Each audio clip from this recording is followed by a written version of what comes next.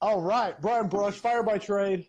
I was just saying, legitimately one of my heroes, a guy I look up to and admire. Very excited to have you on the scrap, number 23, and to talk shop, talk firefighting.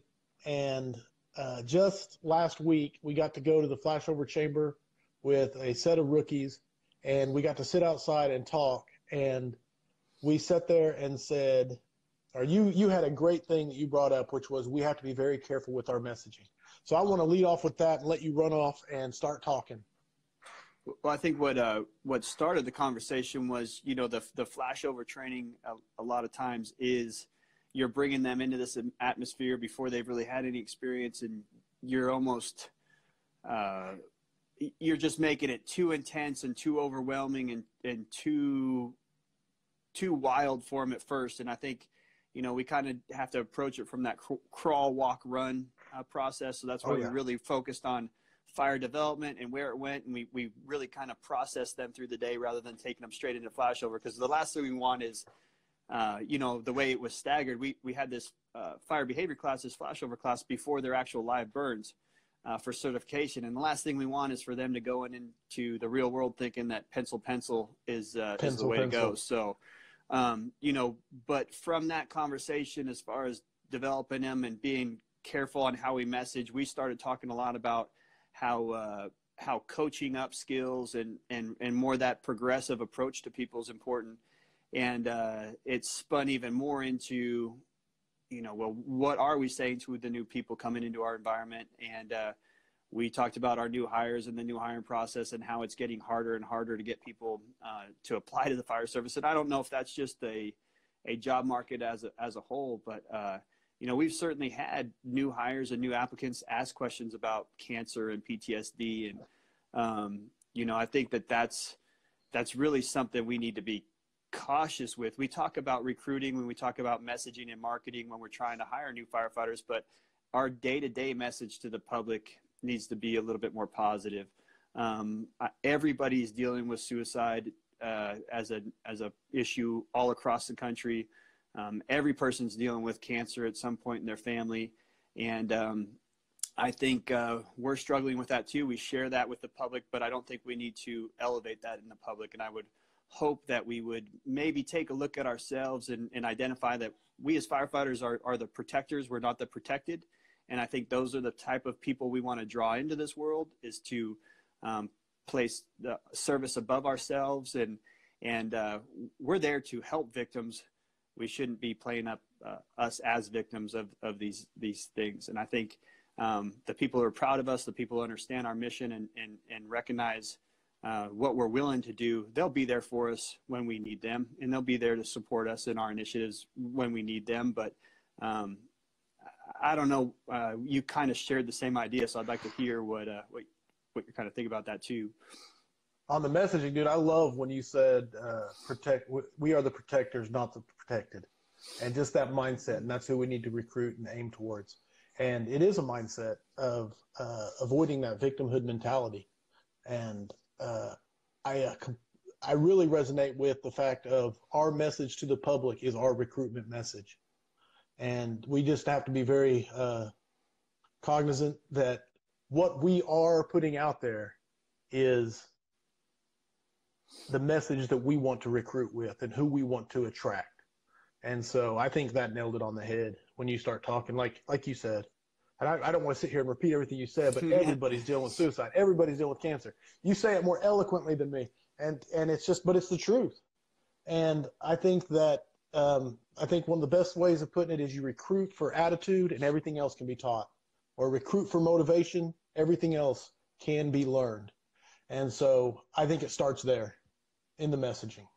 So, and I think, we've talked about this at different times in our lives. I mean, people come to the fire service for job security. People come to the fire service for the pension, and we've highlighted those things in the past as far as recruitment tools. But once again, in the time of social media and the time of things, you have to just recognize you're constantly marketing your department. And I think, I certainly don't want my department to just be a department of the city. I want my fire department to be the pride of the city. And the only way to do that is to show people what we're doing day in and day out, and to show all the great things that we're doing and the lengths that we're willing to go for them. And I think that's what's always connected us with the community back to September 11th. Man, those guys were willing to go to great lengths for us in their day-to-day job. Then maybe we should be there for them when they need our support. Busy guy. Sorry, boss. Oh, you're good. We'll just listen to you take it. But the social media and the two-edged sword that it is, both with our messaging and the scrutiny, everybody carries an HD camera in their pocket now.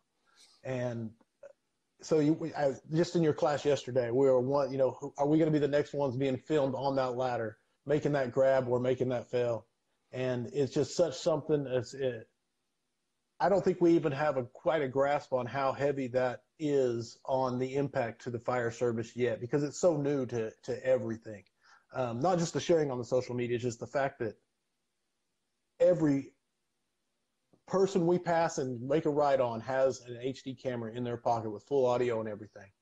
And so I know that as a young firefighter, I would sometimes inappropriately laugh in the front yard after a fire, sitting there and cutting up. And it was a lesson I had to learn of, hey, that's not acceptable. That's a terrible message to the public. But now it's even more so, because you could be the next viral firefighter laughing at someone's tragedy, even though it has nothing to do with it, even though that's just us going to work. And it's a responsibility that I think that we definitely have not felt the full ramifications of yet. Yeah, I mean, we had just after I got back from you yesterday, we had a fire in a Dollar General, so a commercial, store. In the afternoon, there was people in the store. It was a busy intersection in town. As I'm pulling in, there's people standing on the island of a very busy street, the concrete island, with their, phones out recording it. As I'm doing the 360, there's people all over, recording it. And, there's two ways to look at it. It's, what happens if we do something wrong, or we're always on camera. But, man, we have great responsibility. It comes with great accountability. And it's just another layer of it, man. And it's tough to be under the microscope, but, if you don't want to live in the fishbowl, man, don't sign up. It's just like, just like the Kobe Bryant's years and years ago, or, the Charles Barkley, I'm not a role model. Any one of those people making those statements, you don't get to choose that. When you become a public figure, when you become a place of public trust, you don't choose that you're not someone that looks up to you. It's just like being a parent. You've gotten into something where you need to take full ownership of the responsibility and the accountability that comes with it. And if you fail that, then you're failing big time in life. No doubt. And I love what you said. Sitting there when they're filming you on the island, you can look at it as I'm under the microscope, or you can look at it as, this is my reason I need to be on my top of my alpha game. Mm-hmm. And this is why I put in those reps on the training ground and on the drilled field and in the bay. Is so that under that microscope I can excel, look good for my department, and make the fire service proud. And what it's kind of interesting. I look back at yesterday, and as I'm pulling in there, like it never crossed my mind that I was concerned about our guys. I'm pulling in there as a supervisor, as a safety officer on this call. I know that there's 100 cameras running, and it's a challenging incident, and I'm. It gave me relief to look back on it from that angle and think I had no concerns. I knew my guys were going to perform, and they do great work. And it's like, keep the cameras rolling. You guys are going to see our guys do great things. That's awesome. No, and that faith, and I'm assuming it just builds that trust in them. That faith you have in them builds that trust, and it's just that cycle that feeds on itself. Mm-hmm. So I'll take a step back, and I'm going to ask you. I'm trying to think of the best way to phrase the question. Basically, I'm trying to get inside the brain of Brian Brush. And so what would you consider your biggest influencer going back to your youth as a firefighter?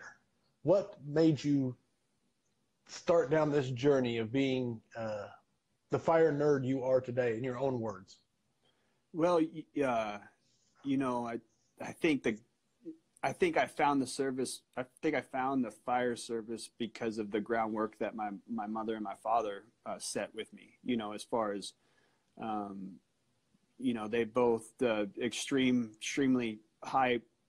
They valued work ethic really, really early on. That was instilled in me. Both my parents worked. They took really good care of us. My dad was in construction. I was, cleaning up job sites for him at a very young age. Working on the weekends, working in the summer, and just kind of learning how to grind, but also being around work and seeing them with other people and interacted. I mean, it was just both my parents took really good care of everybody that they were around. My dad took great care of his employees in developing them and supporting them, and then being side by side. He wasn't afraid to jump in and help framing or do concrete work or anything like that. So when I think about that, as I came up through life, my neighbor was the assistant chief at the fire department.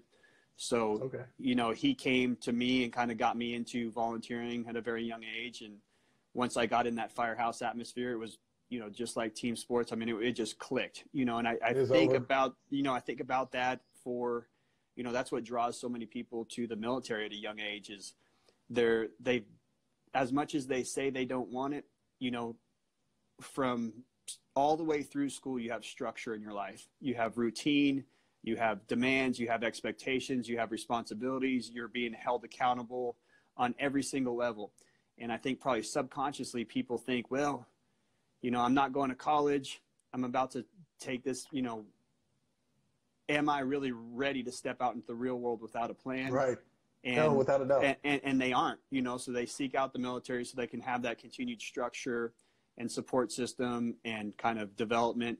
I saw a lot of great things in the fire service, and that just happened to be the path that I went. Fortunately, it was 2 years before the military could have gotten into me, but I could certainly see that would be the path that I went. I pursued education and went and got my bachelor's degree, went to school, but I went into school for fire because that seed had already been planted in me. So, yeah, man, I think it's a great thing. I learned a lot of life lessons. I'm a better husband because of the fire service. I'm a better father because of the fire service. I'm a better coach because of the fire service. I think I'm probably a better member of society because of the core values that were developed. Started with my parents, fed throughout school, and then certainly more deeply entrenched in the fire service. And that's, again, another thing. We talk about how fire service leads to divorce, fire service leads to all these things. Man, I can't say how people end up in those situations, but I know a lot of people who are in the fire service that are still with their spouses and who are deeply connected to people. And so I don't know. I don't see all the tragedy in what we do. I see great stuff, man. I'm not proud of everything that I've done, but I wouldn't change anything that I've done. No, I have so much I will say. Okay, so your parents basically started the hard work always works is what I'm getting at. Yes. It was instilled very young. And then of course, now were you California, moved to Oklahoma and then back, or was it Oklahoma, California back? I was born and raised in California. Okay. Got into the fire service. Wanted to go to school. At that time, Oklahoma State, University of Maryland, and like Eastern Kentucky, I think were the big fire schools. But I came out, did a campus visit in Stillwater, and the classrooms were on the second and third floor of the fire station. The dorm floor was all the fire students. I mean, I was hooked. It was like being in a firehouse and being in college, and it was that was where it went. I moved to Colorado to work up there, mainly because of the job opportunity at the time, but fell in love with Colorado, dug it, and ultimately decided to move back to Oklahoma, be a little bit closer to my wife's family, maybe give my kids just a little bit different life, with now 5 acres and some space and that type of stuff. So it's been a wild ride, man. And people call me a fire gypsy or a fire nerd, but it's really rounded me out well to go from volunteer, seasonal wildland firefighter, a fire service academic, being bachelor's and master's, working in the metropolitan area in the Denver area, and then now serving communities here in Oklahoma. Awesome.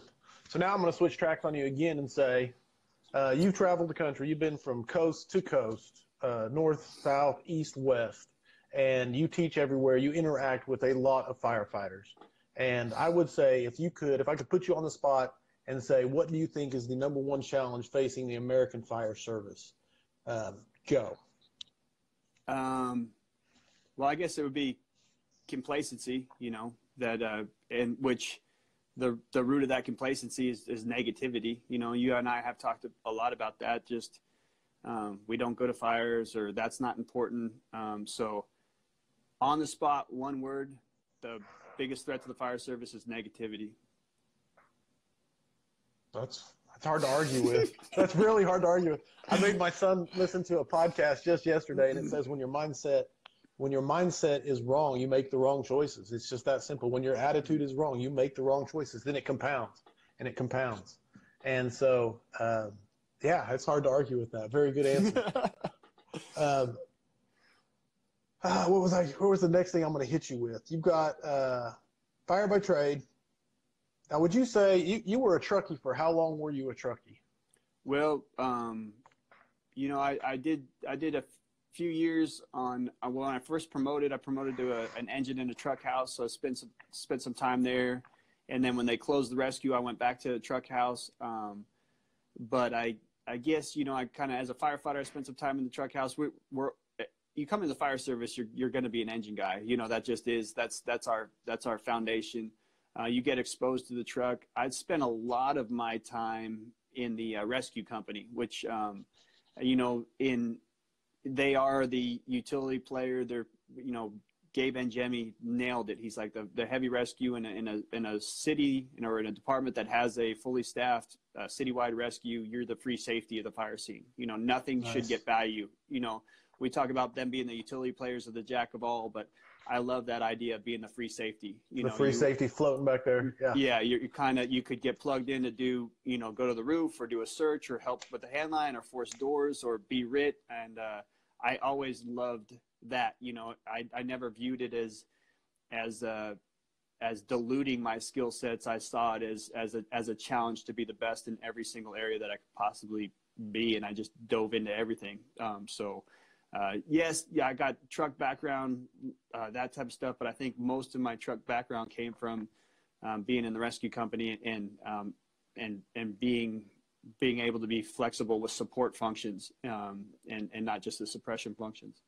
No, that's awesome. Because my next question was, do you consider yourself an engine guy or a truck guy? But I think you answered it right there. I consider myself a fire nerd. Yeah. The free safety fire nerd. Yeah. No, I got to sit through your ladders class yesterday, and I knew you as a hose guy, nozzle guy. You know what I'm saying? And then I get to see the ladder side, and it's just impressive, man. And I don't know if I've ever even told you this, but your first fire leadership conference in Edmond is one of the reasons I started doing Firehouse Vigilance. When you brought Von Oppen and Walker. Oh, yeah. Yes, that was amazing. And so the impact you've had just in my life is crazy. And now even in ripples, of course. Minuteman load. I was going to ask you about the Minuteman load, how much work you've done perfecting the Minuteman load and your modified Minuteman load. Our department is looking at going completely to the Minuteman load. I'm trying to think of. I won't claim it. Sure. I worked with the flat load in Northern California, and it was really, really versatile. And you could turn that into Minutemans, and so I was familiar with hose on my shoulder. That's kind of the way I look at it. We have all these different hose loads, but when it comes down to it, flat load, Minuteman load. Like I grew up and was raised in a fire service that had hose on my shoulder. I came out to Oklahoma and was exposed to the triple layer, and it just never seemed to really click for me that I'd be dragging hose all over the place. Went to West Metro. They were running the flat load. I dug it, and while I was there, they went through a hose evaluation, and they concluded on the modified Minuteman, which is a strapped bundle. So right. You don't know what you don't know. That was our hose load for a long time that I was there. I saw the versatility and the portability of it, and just basically you teach what you know and what you learned. And that's kind of, I guess I didn't realize in going outside of there how many people just, liked the concept and appreciated what we had developed over time with the benefits of always having a hose bundle. And it was, to this day, I think it's a great option for a lot of suburban departments. I think in a real urban setting where you're shaking hose or shedding hose right off of the street because of tight parking, or you're going vertical, maybe it shouldn't be bundled so you can flake all the time. But in a suburban environment, I think the modified Minuteman is a great tool. No, and you came and gave this is the thing about being at Moore Fire Department, is we get to have Brian Brush come in, like it's no big deal. Just come in and show us stuff and teach us a class. And that's awesome. I can never say thank you enough. You came in and did just a hose handling class one day, and you did a quick condensed version of the history of nozzles, history of hose, and it was a good day. But then at the end of it, we kind of drug you to the side and kept you there extra time and made you show us the Minuteman. Mm-hmm. And so at some point, I'm going to get you to get a camera and have you show us all the versatility that you figured out on this thing, from the loops to drawing back to grabbing the coupling and the nozzle and going forward, just all of that. And but we're anyway. I don't want to nerd out too much on just the Minuteman load. What all have you got coming up this year? I think first and foremost, my focus is my new role. Being a training chief, I'm so excited about having an organizational impact, and that is my focus. In the background, I'm in school, working on my master's degree right now. I finally have my practicum tuned in, and I'm going to start working towards that.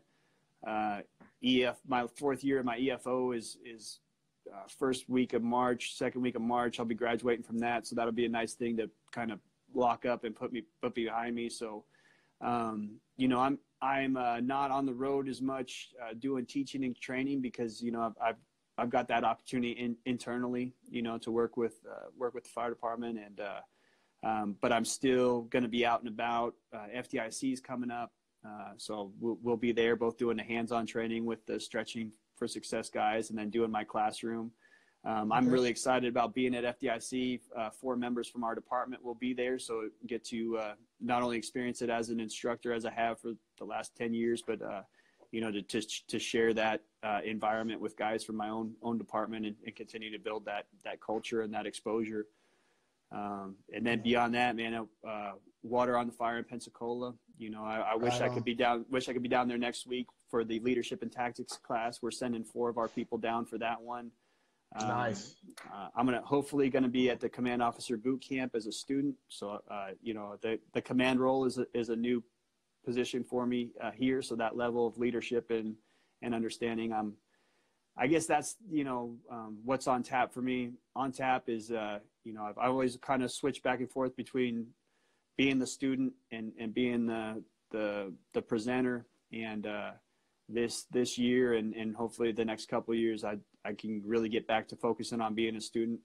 I think through the places that I've exposed people, I think through Fire by Trade, I've and just in contact even with you, man, I think I've developed enough other people that are taking the lead on spreading the message and sharing the ideas and the culture and good stuff that me stepping away from it is going to be filled in probably,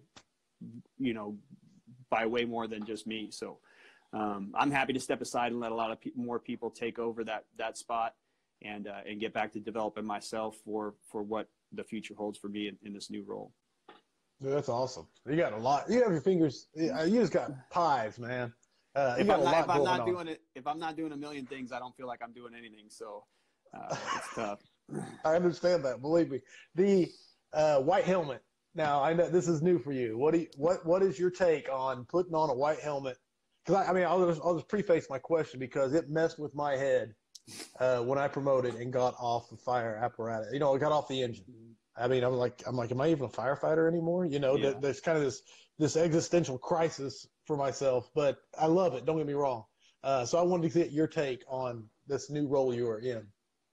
I think a little bit of it I went through personally when I moved into training. It's like you had like that role of, well, I'm not going to be on the rig anymore. I'm going to be in an office. am I going to still be relevant? Is it okay to work 8 to 5 and not work a shift? You know, like there's all these kind of egotistical questions, but they're really just, I mean, they're at the root of it. You're just concerned of, are you really going to be as good in challenging yourself and taking on this new role? You know, I felt like, yeah, I'm great in training out at places where people will pay for classes, and they already want to be there. I'm really good at being an instructor preaching to the choir, but can I be that person for an organization? Can I be both a good soldier and a good leader in rolling out programs that fit what I want to do or that challenge me? And so it was good having 3 years in the training division as an assistant training officer before I moved up to chief. But man, I think you know, some people will say, you know, I never want to be a chief. Some people, but guys like you and I, man, we want the ball. You know, like if we're gonna be on the field, we want the ball. You know, as a firefighter, I loved being put into situations, but I always aspired to be an officer and have that squared away crew. And as an officer, I'm thinking, man, I'm doing a really good job developing this company and the neighboring companies, and we're working together. Man, what could I do this in the training division? You're in the training division, and you're thinking, well, could I do this for a department? So I think that's what I've noticed is if you do the right things, that you can kind of, if you have that good plan, you have that good system, you have that good methodology, you can take it other places. I think back to what I developed in one company at West Metro. We took it to another company. You know, a lot of the guys followed beyond the department walls. I think the fire culture that myself and stair climb folks and irons and ladders folks, the fire culture that we developed in Colorado grew and took off and thrived. And, you know, coming here to Oklahoma, I think it's the right mix of people in the right places, and we're doing it again. I think you see it nationally developing. So, you know, you want to test your theories, you want to test your abilities, and you know, I guess that's the thing is I want to be the closer. I want to either go big or fail big, because either way I'm winning. So that's awesome, man. That right there is awesome. I want the ball. I want to fail big. Dude. No, and what Chief Stager, Chief Brush, Court, Justin, Lorenzen, and Smith, all you guys, what you got going on in this Metro thing going, it's kind of just brewing and percolating and building on itself. It's amazing. And so it's exciting to be, like, even on the periphery watching it and being a part of it, and it's exciting. So I always like to ask my guests, firefighters generally don't read. As a general rule, firefighters aren't readers, but I always try to suggest books for firefighters to read. And so I always ask my guests if there is a book that they would suggest for anybody who might be listening that they need to read, just to put you on the spot. Man, I kind of always default to Deep Survival as one of my go-tos. There's a lot of great lessons in it. Kind of flipped the switch in a lot of areas for me. Really well written, and you know, you spin off into a lot of technical things from there. I mean, it was a good trunk of information, because you'll chase down a lot of things out of there. So it's a great place to start. It's an easy read for firefighters, because it's really good stories. It's great narrative. It's excellent writing. Okay. You know, I could throw out some technical books. I could throw out some other things, but I think that one's a right mix that pretty much anybody that reads it will take something from it, and it will probably, without a doubt, light a fire in you in some area of interest. So, Deep Survival. Mm-hmm. Okay, I don't know the books. That's why I'm asking. So I'm going to get that book by Lawrence Gonzalez. So yeah. Gonzalez. Okay, I'm going to write that down. One sec. I saw your bookshelf. You probably don't. Your wife's going to kill you with your Amazon. The thing is I'm getting behind. Like, now I got to get Deep Survival. So my to read list is getting longer and longer and so it's never enough time in the day. But I'm addicted to reading, and so I love getting new books. And when I get them from people I respect who say this is a book you should read, that's my favorite thing. Brian, I can't think of someone I could talk to for longer and sit here and just pick your brain from ladders to 2.5 to nozzles to fire streams to fire behavior. And I'm going to bring you back is what I'm going to do. And so at some point, because I want to talk about the UL NIST studies, I want to talk about ventilation. Oh, so much stuff to pick your brain about. But I will leave it. It's a nice bite-sized chunk for people to absorb. I'm going to let you get back to all of your pies and say thank you so much for being a guest on the Weekly Scrap. Next week, John Spira with his book Mindset, talking to him about Fit to Fight Fire. This week, Fire by Trade, hard work always works. Brian Brush, spreading the wisdom. Thank you for coming on, man, and being a guest. My pleasure. To everybody watching, I want to say I hope the tone stays silent. Unless it's burning, be safe out there. Thanks, brother. Thank you.